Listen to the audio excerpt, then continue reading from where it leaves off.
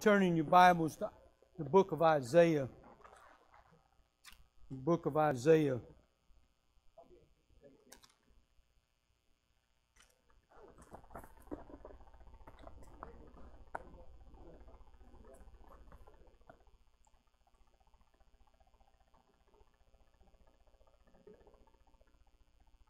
Everybody got a lesson this morning? All right. Let's go ahead and have a word of prayer. We'll get started. Father, thank you this morning once again. Lord, we can come hear your word. Lord, thank you for a copy of the scriptures we can have in our hands. Lord, I pray this morning that you would help me, Lord, as we look at this book of Isaiah, what it means and what it's going to mean in the future and what it's meant in the past. Lord, we love you. And Lord, we thank you in Jesus' name. Amen. All right, good to see everybody this morning. Good to see everybody back, and Brother Bill's back, and good to see Royce and them back, and Brother Bob and them feeling a little bit better, and his wife Vicki, and good to see everybody here this morning. And this is going to be an interesting study. We're going to find when we start looking at this book of Isaiah. It's a long book. And we're going to look at it again today. We'll probably more than likely only allow, with the time constraints, we'll probably see it as far as just part of the introduction. And again, when we start looking at Isaiah, when you look at this particular book, it's very important that you get the background and the historical things about Isaiah down. And then because it's going to help you as we look later on in the book. And then some of the chapters we may see together because they'll start dealing with these other nations and things like that. But with the lesson that everybody has, and I hope you kind of hang on to this because it's what it amounts to, is if you'll notice on the sheet beside the lesson itself, I put two items there. One of them's the map's kind of dark, and I apologize for that. And but the other one, it doesn't matter as far as that. This is the one we're going to kind of pay attention to because you're going to see exactly. This is going to correspond when we start talking about these different kings and what went on with their reign and what happened because. As a result of what took place during these reigns of these kings, you'll see how that Isaiah will begin to fit together. And is what I'm going to try to do is as we look at Isaiah, I don't want anybody to catch me wrong what I'm fixing to say. The church is not Israel. Israel is not the church. Okay? And we're going to talk about, however, when we look at this, as we look at this again and see this, I'm going to draw some parallels that have to do with our present state as far as we're concerned here in the United States and the world, different things like that. Okay? Again, this was written, as we're going to see, to two two groups of people. And again, it was written to Judah and Jerusalem because of the sin that they were in.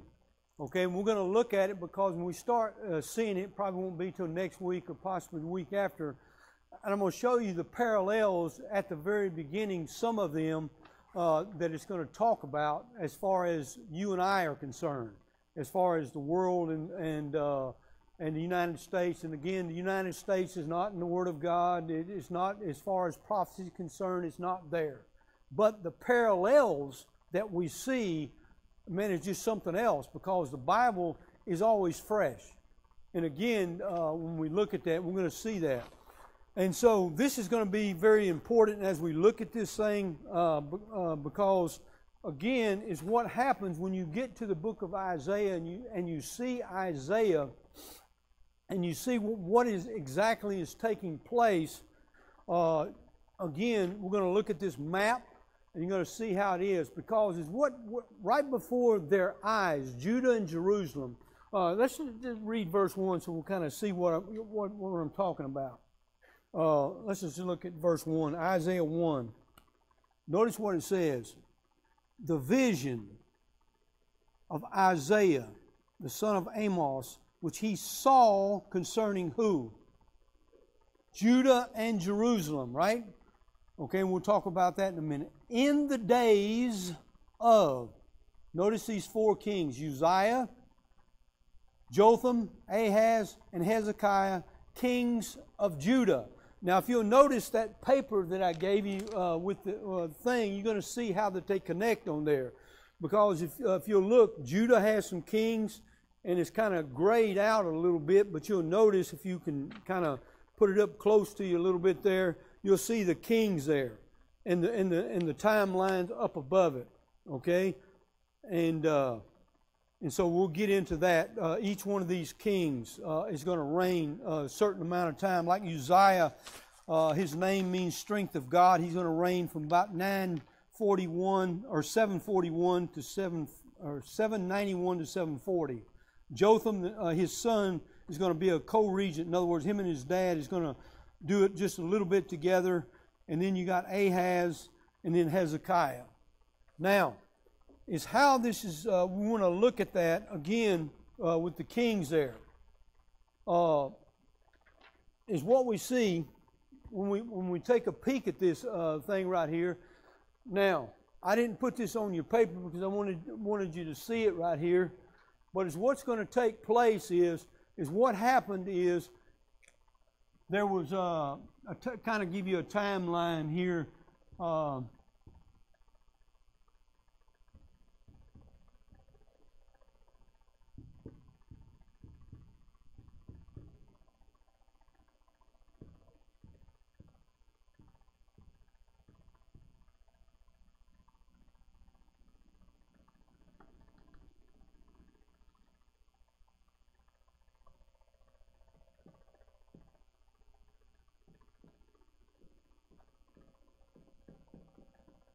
Okay, is what you had is the first king was Saul. We know that. You can go back and read the book of 1 Samuel. From about the first 15 or 16 chapters, you're going to see Saul and David a little bit. Then the next king, he ruled for 40 years. David is going to rule for 40 years, 7 years in Bethlehem, and then the rest 23 years in Jerusalem. You'll find him set up a lot from the tail end of 1 Samuel. And then 2 Samuel talks a lot about him there, especially about the first 15 or so chapters when you get to David. And it's going to lay out his life and how he ran from Saul and he did this and did that. Again, he was 23 years old when Saul began to chase him. And again, we see what kind of life he had. You can see that mainly what his spiritual life was like by reading the Psalms a lot, because 73 to 74 Psalms were attributed to David alone out of the 150 Psalms. Okay, after David, we know what when he died, his son Solomon took over and he reigned for 40 years. So all of this right here is 120 years.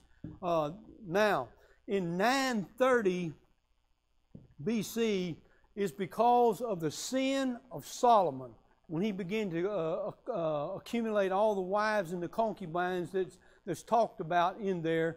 Again, he led them. In other words, he began to show this thing about offering his kids in a sacrifice. Those sacrifices we've talked about in the past when we've looked at it, Molech and things like that. Again, that's where that big statue, they had this statue and it heated up this degrees hot, and then they would they put their babies in there, their firstborn and stuff like that, and sacrifice. Whoop, that'll be sacrificed.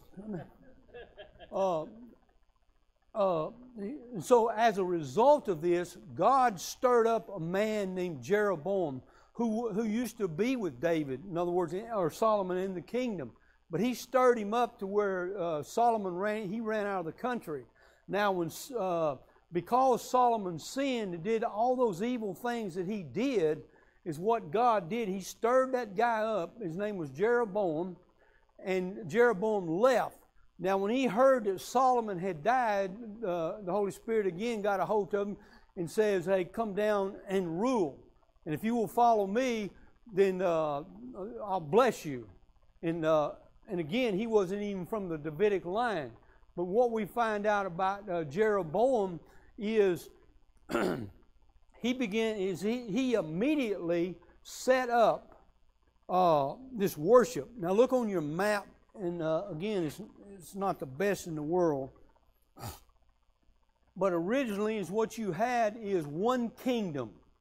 In other words, the 12 tribes were allotted everything that God wanted them to have as far as the land. In other words, you can read about that in the book of Joshua. From about chapter 8 on to about chapter 20, 21, you'll see in the book of Joshua how that, that they were allotted. And so is what happened is, if you'll notice the split, that's why it's called, down on the bottom, the divided kingdom, Israel and Judah. So is what happened is, Jeroboam, again, he took over what is known as the northern 10 tribes. In other words, from Dan, if you look at the top up north, almost to the very top, you'll see in little letters there, Dan. Again, it's not the best. You may have a map in your Bible that has basically the same thing. It's in color. But if you'll notice, from Dan all the way down to Samaria.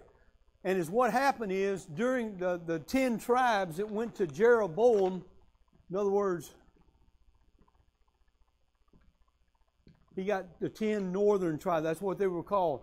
And the name of it, and it's how you can distinguish this, is a lot of times in your Bible, instead of calling it the northern 10 tribes, it's called Israel. Okay, and so that's how you can determine which king is which when you're studying your Bible. Okay, because a lot of times you'll see the word so-and-so was ruling, and then you got 2 verses later that so-and-so was ruling. You say, well, I thought this other guy was ruling for 52 years. And so, again, that's how you distinguish. Now, the other 2 tribes, or Jeroboam, he made a worship center in Dan and in Samaria, Samaria being the headquarters, in other words, there. And so you'll see and read about that over in the Samuels and the Kings a little bit about that. It's called Israel. Okay? Now, the other 2 tribes went to Solomon's son. That was Jerusalem and then Judah. And that's what if you notice that very first verse that we read, it was Judah and Jerusalem in verse 1, okay? That's who it is. It's these 2 southern tribes. Now, is what took place is, after the split, this is how it was. Down here, the southern 2 tribes is what you had as the capital was Jerusalem. Okay, so when they came to worship, they all went to Jerusalem. But is what Jeroboam did, instead of, he said, man, if they all go down to Jerusalem to worship, guess what? I'm going to lose my kingdom. So he set up the worship in Dan and down in Samaria. He set up 2 worship centers to where it was convenient for them to go down to worship. And so, what you see, and so Jerusalem and Judah. Now, is what took place is, this right here had 19 kings. The northern, from 930, Jeroboam being the first, until all the way to the very end. I think his name is Pekah or something like that, P-E-K-A-H. It's on your little sheet there. He was if I remember right, he was the last king of the northern tribes. Okay. Matter of fact, Tilgath-Pilsner, the king of Assyria, come in. Now, is what took place is, after the split, they had 19 kings. Every last one of these kings were evil to the core. Some of them worse than others, especially like Ahab. You got in there, and the Bible said he was number 1 on the hit list. I mean, how bad this guy was. And he reigned a pretty good time. Well, actually, it was him and his wife, but his wife did more of the ruling than he did. He just more or less did what she told him to do, basically. Again, he married her into the family, is when he married her as a result to bolster the defense of all the outlying areas and stuff like that. That's the reason he married her and became horrible. Now, what happened is 19 kings, 20 kings. About 8 to 9 of these 20 kings were good. Some of them were real good. We're going to talk about a couple of them today.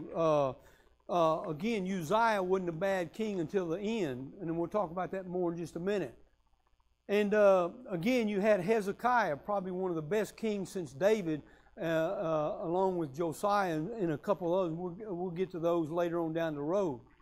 Okay? Now, what happened is approximately 240 years after the split, after 930, about 240, give or take years right there, is what happened is as a result of sin and degradation, they did not listen to God, is what happened is God sent the Assyrians in about 723 BC. The Assyrians came in, and it took them about 3 years. It wasn't just an overnight thing, but because they had built up the cities around and the defense and everything like that.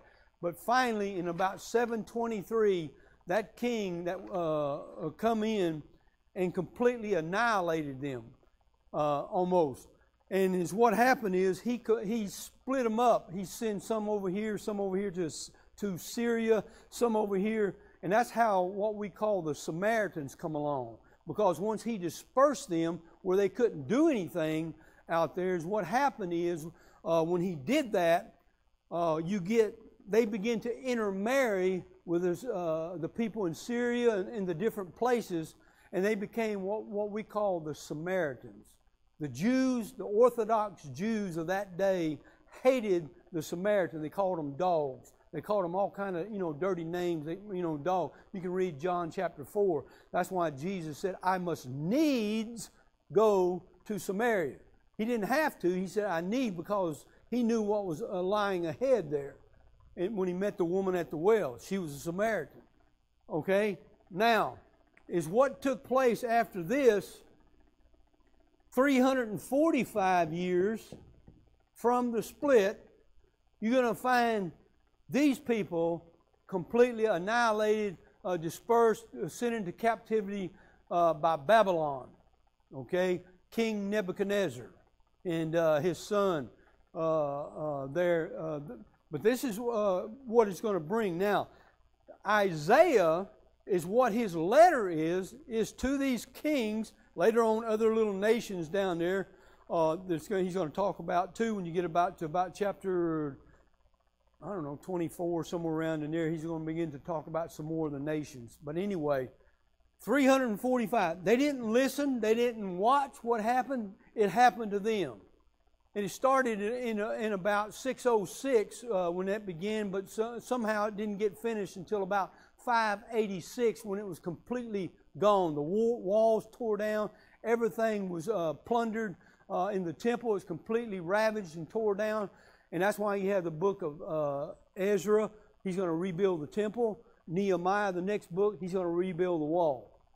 And so is what that's again, that's after the captivity. After that's going to be about 539 BC, give or take a year or so, like that, under the Medes and the Persians, the King Cyrus, who was not a bad king as far as being a lost man, because he allowed, and God put it in his heart to let the people go and build and all this stuff like that. Okay, they didn't listen. And so the exact same thing, only kind of worse, because they completely destroyed. We're going to see exactly what took place in some of these kings in just a minute. But that's kind of some of the background as to why what we have Isaiah. Now the book of Isaiah, his name means Jehovah is salvation, or salvation is of the Lord. Depends on who you look at, but this is basically what it amounts to right here. Within that name, Jehovah is salvation, God is salvation, you find and see the whole book of Isaiah like in a nutshell right there. Because it's what you're going to see. Salvation is he's going to later on, you know, the Jews. We'll get to that when we hit about chapter 45. Well, let's just turn there real quick. Hold your place in 1 and turn to Isaiah 45. We'll see about this salvation thing.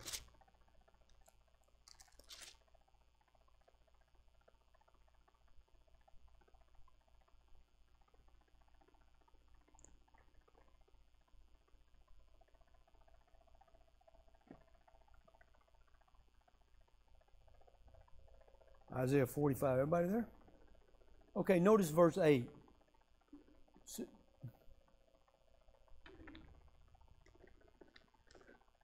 He says, drop down, ye heavens from above, and let the skies pour down righteousness. Let the earth open, and let them bring forth salvation. And let the righteousness spring up together. I, the Lord, have created it. Now he's talking to Israel there. Now salvation is going to come to the Jews, through the Jews, later on. We'll get to that when we talk about how that Jesus Christ was the suffering servant, Isaiah 53.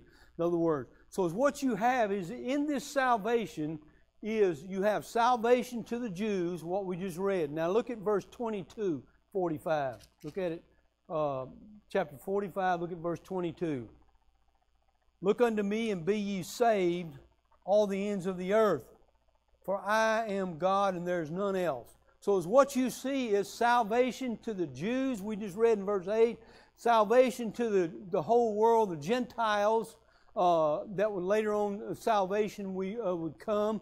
And we see all that figured out when you study the book of Daniel from about chapter 9 to about chapter 12, when it talks about how that the Messiah will be cut off, but not for himself. See, he did no sin.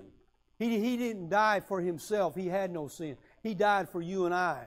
Isaiah 53, he was wounded for our transgression, and so on and so forth. Okay? And so salvation. And then later on down the road, we're talking futuristic, when we start looking at some of the stuff. Look at Isaiah 61. I'm just kind of giving it to you in a nutshell right here, where we're coming from.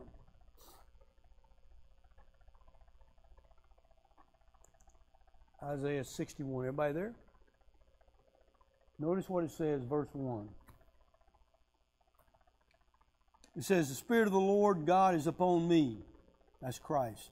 Because the Lord, that's God, hath anointed me to preach good tidings unto the meek. He has sent me to bind up the brokenhearted, to proclaim liberty to the captive, and the opening of the prison to them that are bound, to proclaim the acceptable year of the Lord. And now stop right there, of the Lord. Now, as what you have here is, we don't have time, but that is a direct quotation. You'll find that fulfilled in Luke chapter 4, when it says that Jesus sat down, he was in the temple, and he began to read. And what did he read? Isaiah 61, 1 through about 4, give or take right there. Because every one of those things is talking about him. But notice what it says right here. Verse 2, and the day of vengeance of our God, to comfort all that mourn, to appoint unto them that mourn in Zion, to give unto them beauty for ashes, the oil of joy for mourning, the garment of praise. Verse 4, and they shall build the old waste, they shall raise up former desolations, they will repair the waste cities. You're talking about future.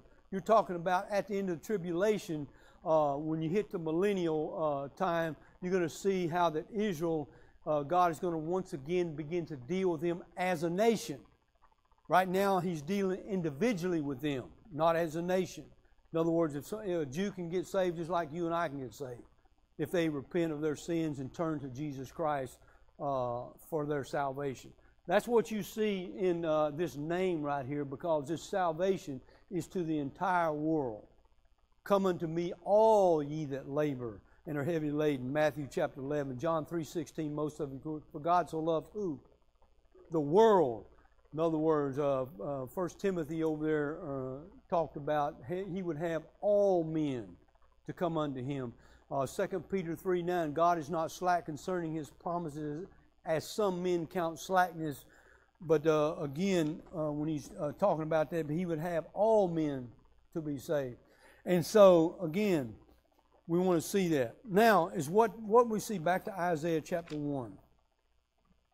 I'm going to hold off until next week and talk about who wrote Isaiah, because there's a whole lot of stuff going on, and we'll talk about the history behind it from the 17 and the 1800s, how that it began to be changed, who they thought it was, with these neo-Orthodox, some people like Barth and Brunner, some Germans, this German higher criticism. I'll talk to you next week about the history of all that, about that, because the Word of God is still the Word of God, and as far as the Bible is concerned, I'm going to show you the Scriptures, because in 33 places you're going to find Jesus Christ quoting Isaiah.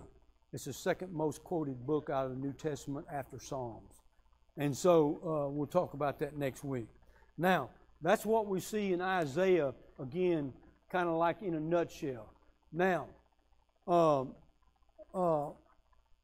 let's talk about a tradition. They say that Isaiah, in other words, was kind of connected to the royal family of some sort. In other words, Uzziah, the first king that talked about, mentioned there, again, Isaiah's dad, Amos, in other words, they think that he was somehow king, he was a brother to this king. And so this would make Isaiah kind of privy into a lot of the things that happened within there. Again, the royal family, that his father Amos, again, was the brother of King Amaziah. Amaziah is Uzziah. He's called Amaziah sometime, and then sometime Uzziah. And again, now, Isaiah was married.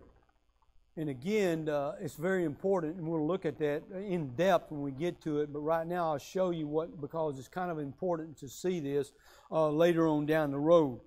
Turn to Isaiah chapter 8. There were some some people there, some of the prophets, God told them not to get married, like Jeremiah. Hosea, he told her to go marry, a hooker. And so, again, he said, go out there and do that. I want you to do that. And he was going to show a picture between that. Again, a very good book to study again. Now look in Isaiah chapter 8, verse 3.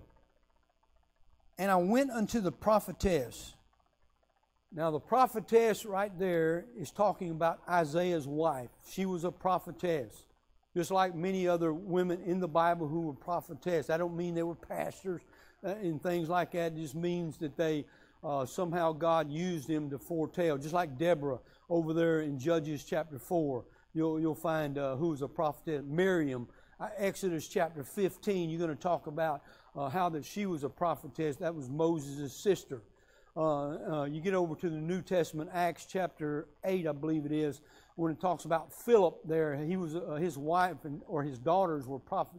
There's 4 of them who were prophetess. And so, again, we see his wife was a prophetess. Look at verse again. And I went into the prophetess, that's his wife. And she conceived and bare a son. Then said the Lord to me, call his name Maher Halal Hashbaz. Again, is what that means is speed the spoil, hasten the booty, because it's what it's amounting to. Again, when you get to that, hasten to pray, it symbolized the doom that the prophet Isaiah expected to fall on the northern kingdom. When that guy's name right there. Now the other one, again, when you see that, the other one, look at turn back a page to chapter 7, verse 3. Then said the Lord unto Isaiah, go forth now to meet Ahaz. That was the king, that third king on your paper there.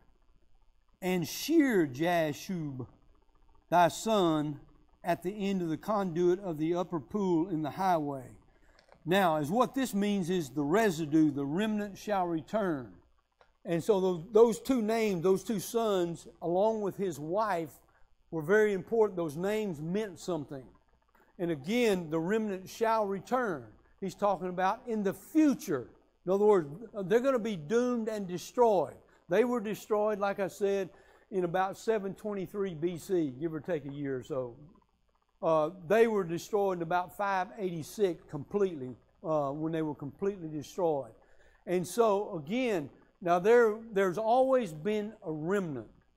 God has always maintained that. It's all through the Scripture when He completely gives up on Israel, when He completely gives up on Judah, He divorces them. And again, that's what when you read Hosea, that's making a comparison there about that particular thing. Okay? Now, this guy's name meant haste or remnant shall return. Guess what? In the future, a remnant. God, you get over to Revelation from chapter 6 all the way to chapter 18, you'll see how that God from the four corners of the earth is going to involve and bring all those Jewish people, back into the nation. Now, at the present time, some of this is taking place. We know that when they became a country in 1948 and things like that. But again, that's just on a small scale. You didn't see them from all completely everywhere, coming from all four, in the whole world, all, north, south, east, and west, coming. And so this is what that name means, that even though they're going to be doomed, guess what? There's still going to be a remnant. You see the remnant is talked about a great deal when you get to the book of Daniel, chapter 1 and through about chapter 3. There you're going to see, how the captives, matter of fact, Daniel and his three buddies were captives, and they got all the smarts and the good looks, and so God, brought them to there, and they were supposed to learn the language and everything else. Within 3 years, they're going to have a little test by the king to see if they met the standards of doing that. Okay? Now, he had these two children. Now, when you get to Isaiah, you're going to see that he's not only a prophet, he's a preacher, a theologian, in other words, a social critic. He's going to bite him real good when he starts predicting all this stuff. He advised kings. He was under the rule of 4 kings there. And we'll talk about that more in a minute. A poet, a psalmist. Matter of fact, when you look at the book of Isaiah, a lot of it is this thing of parallelism. Like I've talked in the past about how the poetical books, or you read those by parallelisms. In other words, you have a contrast here, a parallelism, things like that. That's the way when you look at Isaiah, it's written almost in the same way when you look at it. Now, again, you're talking about really talented was Isaiah when it comes to all this, being out there in the courtyard with all these kings and stuff like that. He wasn't like Jeremiah. They punched and put him in a hole and did everything else there. Now, it's what it has. Hold your place in Isaiah 1 and turn back to Hebrews chapter 11. We'll talk about a little bit about the demise here. Just throw it in here about Isaiah. Hebrews, New Testament, Philemon, Hebrews, James. So I started to teach the book of James.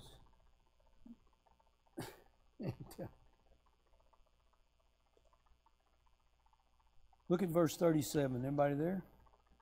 We're talking about all these martyrs, okay? Verse 37, look at verse 36. Others had trial of cruel mockings and scourging, yea, moreover of bonds and imprisonment. They were stoned. That don't mean they went to the smoke shop. They were sawn asunder. That right there, by tradition, according to the Talmud, we're not exactly, you can't say dogmatically that this took place, but the Talmud, those Jewish writings, which don't amount to a hill of beans, and most of them are stupid when you read some of those things. And I've read some of those things, and they're about the stupidest thing going. I mean, it's like reading, some of these funny magazines out there, like Time Magazine and Psychology Today. That's kind of stupid stuff that the Talmud comes up with. That's those Orthodox Jews. They put more into that tradition of that stuff than they do the Word of God. And so, again, is what takes place when you see that. Tradition has it. He lived through those 4 kings that I put on your paper right there: Uzziah, Jotham, Ahaz, and then the last one, Hezekiah. The next one was Manasseh, who was Hezekiah's son. He was wicked. You roll all those kings up in the north and put it in one ball, and you got Manasseh. He reigned 55 years. He reigned the most of any of the kings of the south there, 55 years. The next guy reigned 52, and that's Uzziah, the first king. Anyway, tradition has it that he either died after Hezekiah, and that's why they say tradition, or he could have finished his work for God after Hezekiah and lived a little bit under the reign of Manasseh. And they say that Manasseh got so mad at some of the stuff that he was predicting and saying about the king and about him that he had him sawn asunder. In other words, he put him in a tree, put a tree out there, and put Isaiah in between it and used a saw to cut him in half. That's what history and tradition says right there, sawn asunder. And when you read that in Hebrews chapter 11, I've seen stuff like that. I remember when in the very first war there, when they first captured that one boy there in Afghanistan, and how they put him on trial. It was on, they had shots of it and stuff like that. And when it first come out, I clipped it and I had it of where they cut that guy's head off, and they let the whole world see it. And it was a thing like that. And I sat there and watched that young kid, man. They just marched him up there, and whatever they said, you could see the guy blindfolded with that knife. And he didn't just chop his head off. He literally sawed his head like this, and stuff like that. And so I know basically what they're, kind of what they're talking about right there. And so, again, that's what we see about Isaiah there. Now, let's talk about the theme. And again, the overall theme, like I said, is found in this name. In other words, it shows what took place then, what took place as far as Jesus is concerned when he comes, and then also what's going to take place in the future. Because, you've probably seen it, and we put it up here a million times. You got the church age right here. You got Christ when he arose from the dead.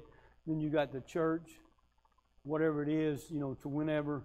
We don't know, and all these people that try to make a claim is just lying. Again, then you got the rapture. Then you got the tribulation, which we don't know exactly, but we know it's 7 years, things like that, but we don't know the exact time and when it starts, and things like that. And then you got the millennium, which is 1,000 years. And so that's what we see when we come to the book of Isaiah, how that all that was, back here before the cross. That's BC, before the cross. Then you got AD, which is that Italian expression, after the cross. And so you'll get that in a minute.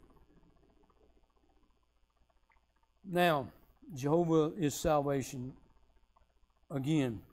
Now, the salvation of Israel, when we looked at that. Now, within Isaiah, back to Isaiah chapter 1, it's been referred to, and I'll just, spend a little bit of time with this, called a little Bible.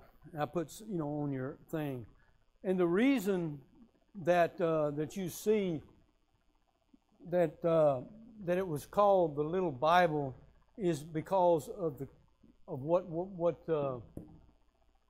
how it's set up. Is what you have how many books in the whole Bible? You have 66 in Isaiah. How many books in the Old Testament? All right. Isaiah, 1 through 39. Well, actually, it's 1 through 36, but is what you have is 36 to 39 is what you have is kind of like an interlude, because it's going to give you a picture inside of Hezekiah's prayer life and what he went, some of the things he did, which is really nice. But is what you have in the Old Testament is judgment. God sending a lot of judgment. In other words, he's telling them how to live. and when they don't do it, the judgment is coming. Well, guess what? In other words, you have, again, that's what we see in the Old Testament, and also the first 39 chapters of Isaiah. Again, is what you're going to see is judgment. We're going to look at judgment of these different nations, and Edom, and some of these places, Moab, and things like that, of what's going to take place for them in the future a little bit. And so we'll see that and what God is going to do with these nations that messed with His people as a result of that. How many books we got in the New Testament? 27. That leaves 27 over here, 39. Is what you have is Jesus Christ. In other words, here from the last 27 books is what you see again, or is the New Testament. You see grace. In other words, how that Jesus Christ left heaven, came down here, born of a virgin. We're going to see that Isaiah chapter 7. We're going to talk about it, Him being the everlasting Father, Isaiah 9:6, and Isaiah 7:14. And so, again, is what you see is grace. That's what grace is, a suffering servant as a result of that. You see that in Isaiah 53, grace. And what do you see over here? Christ coming, His first coming there, and how that He lived and died. And then He gave us instructions on how to live from about Romans all the way down to Philemon. There. And so then it's what you have is grace. So you see they kind of parallel one to another, and that's why they call it the little Bible. Again, what is, if you have 39 chapters, the next number is what? Okay, this is 40. What do you have in chapter 40? You have John the Baptist. In other words, He's going to call the forerunner, John the Baptist, in chapter 40. Chapter 40, verse 3, is what you're going to have is, like I say, John being foretold as being the forerunner of Christ. What is the 40th book over here? Once you again in the New Testament, what's the 40th book? Matthew, right? All right, that's the 40th book over here. The third chapter of the 40th book is John the Baptist comes on the scene, preaching repentance, get right. God is coming. Repent. Jesus, what did He preach? The same thing. Now, and so it's kind of just called that, it's a little thing, thrown aside. But people say, well, that's a coincidence. I don't think so. When you look at, how many of those coincidences have to happen before we realize that what we have is a special book right here. And so I'm going to have to kind of stop there, and we'll get into the historical next week when we talk about these four kings right here. We'll go one by one to see exactly what happened in their reign and what took place, and how this stuff that took place is happening right now. You see the exact same thing. Look at verse 4 real quick. It says, "Ah, sinful nation, of people laden with iniquity." I see the United States right there. Laden with iniquity, bogged down, man, this sin. You name all the stuff they're trying to pass, it's even getting worse and worse. And guess what? It's going to get worse. The Bible even talks about it. In other words, again, you see that children that are what? Corrupters. That's exactly what took place. Proverbs chapter 30, sometime read it, it talks about there's a generation that. And then it talks about how these kids, of kids, this is taking place. And so, again, we see that, in other words, kids that are corrupters. For the most part, again, you see a lot of these people that's shooting these schools and stuff like that. A lot of them are kids. 16, 17, 18, 20-year-old kids doing the exact same thing. In other words, corrupting. And again, children are being corrupted. And things like that by the stuff that's being taught in the schools. And it's a mess out there. And sometimes I think we forget about that. And that's why, these things like Masters Club, Brother Rusty and them, is so important, because you got kids that's growing up, and by the third grade, they didn't know everything that you and I know when we got married 20-something years old or whatever. That's the kind of trash that they're in the third grade that they're teaching out there. And from the third grade on up. So you see, this book is going to correlate with that. And so is what we see, and I hope you come back and look at Isaiah 1, just read it. And again, we're going to start talking about the theme and the historical background next week, Lord willing. Father, thank you for the Word of God. Lord, thank you that it's truth. And Lord, I'm grateful, Lord, how you laid it out. And Lord, thy Word, Lord, is very special.